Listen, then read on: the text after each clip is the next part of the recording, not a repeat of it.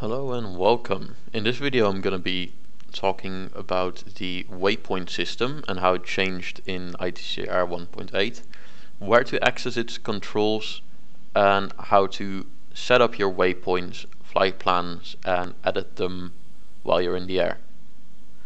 Now we're going to start off by going into our MFD here and the steer point page, and we're going to start by importing ourselves some waypoints.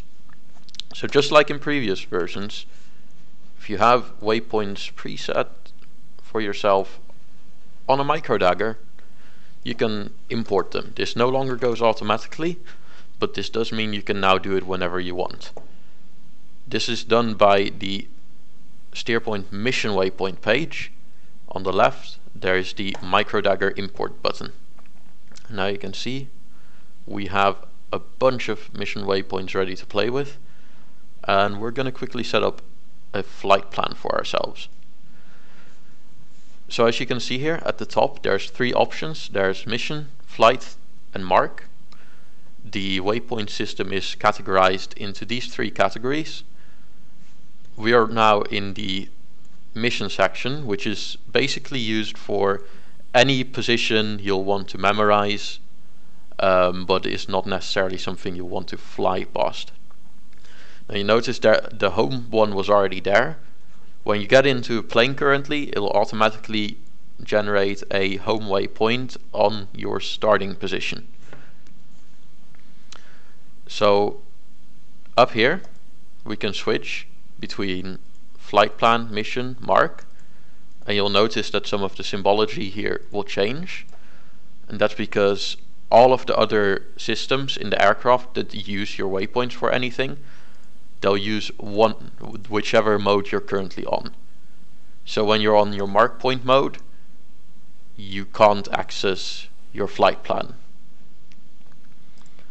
So we're going to be on our mission mode for now. The flight plan is empty, and to make a flight plan, all we'll have to do is select the waypoint, which you can do with the arrows, and we just have to click to plan. So we got our home, to plan, there you go.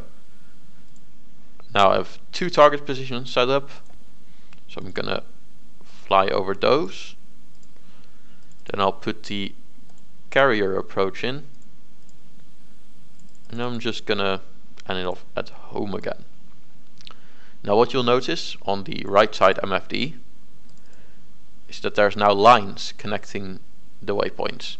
When you're on your mission mode or mark mode, it does not do this, but your TAD map on flight plan mode will show you lines connecting all of your waypoints and the corresponding numbers.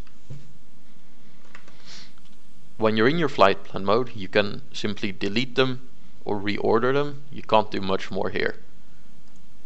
So here you can see the order changing, and as I change the order, the lines on the map also get updated. This is pretty much all there is to a flight plan. You can cycle which one you currently have selected here with the existing hotkeys page up, page down, or on your UFC waypoint management, which is on system 1, and you can press steer next, steer previous. If we go back to mission now, there's, as you can see, a bunch more functionality here. Here you can also change the order in which they are on this list. You can delete them.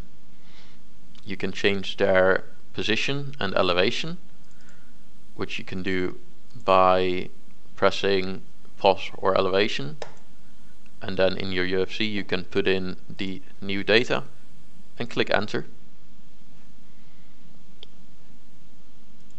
And you currently cannot change their names here, and when you generate a new one, it also will not have a name, it will only have a number to identify it with.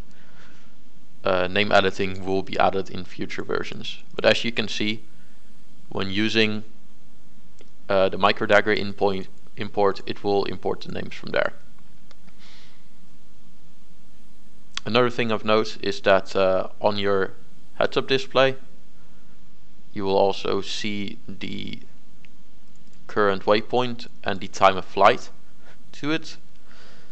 Since we're currently standing still, the time of flight calculation is going a little crazy. But that'll help navigating. This HUD display, in version 1.8 it might be on your helmet mounted display and not on the HUD. You'll notice when you'll use it. It's pretty much flight plans and mission waypoints. Most missions, what you'll be using a lot is mark points. Now mark points are a lot simpler. You can't input them by grid. You can't edit them. You can't rename them. There's a maximum of 26. They're automatically named A to Y. And there's an extra mark point called Z, which will automatically be saved wherever you fired your weapons. So the way that mark points work is that you'll use these very quickly if you just want to memorize something for later.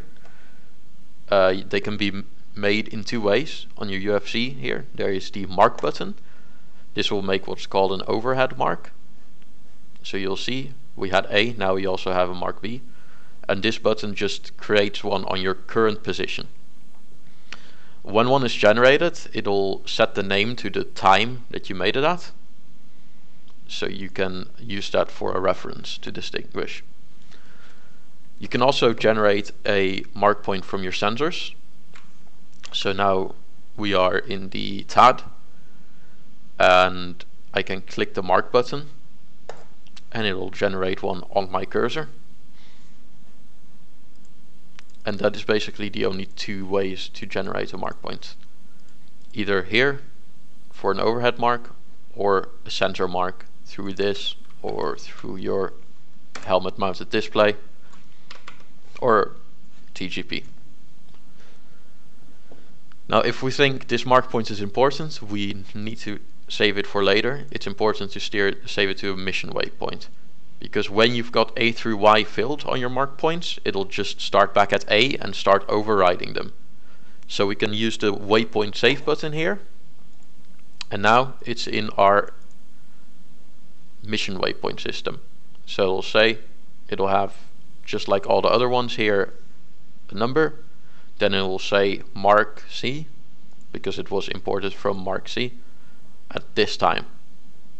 So just for reference, it'll be useful for now until we can manually change it.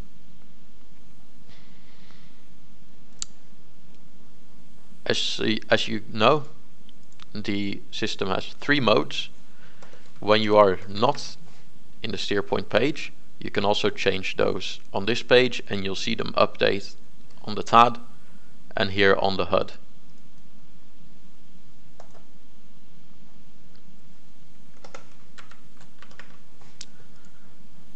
If we want to push a mark point further than the mission waypoint, we can also add it to the flight plan. So the workflow there would be generate a mark point in any way we want. So we have one here, C. We save it to a waypoint, which we just did, and now we can push it further into the flight plan. And then we can just put it in the order we want it in. There you go. So now on the way back, we'll fly over that mark point that is now in the flight plan as a waypoint.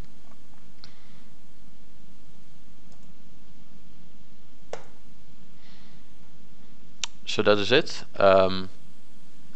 So important to remember, you can use your micro dagger at any point.